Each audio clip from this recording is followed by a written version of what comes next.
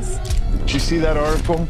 Every year, these liberal elites kidnap a bunch of normal folks like us and hunt us for sport. The last I heard, free speech still exists. Don't First Amendment me. It wasn't real. Everybody get out of here! We were joking. There's been a killing spree. You gotta come here right now. You actually believed we were hunting human beings for sport. But you are. We have an opportunity here to teach these people.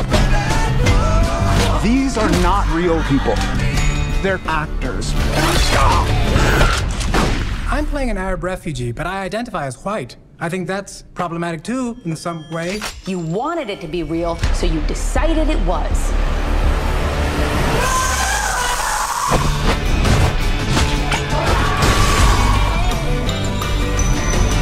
What kind of sick people would even think of something like that? White people. We're the worst.